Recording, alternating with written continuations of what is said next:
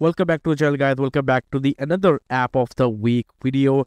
And this time we have a very different app, and that is known as Progress. Well, it's a new year. Definitely you need to make new resolutions, new goals, and new stuff. So this app can be a very useful for you guys. What you can do is you can create different goals and you can track their progress. For example, I created over here a YouTube subscriber goal over here. For example, I want to show you. You can put the name over here. You could share the initial value, then the current value, how many subscribers I do have. Then you can put a target, how many want to achieve. In the units, you have different options available. You have some currency options available, then time, weight, distance, books, like other stuff, where you will also have option of subscriber. You can also create the custom one.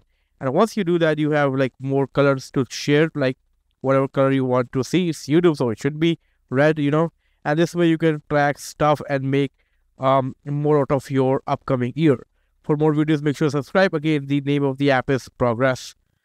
Check out on the App Store.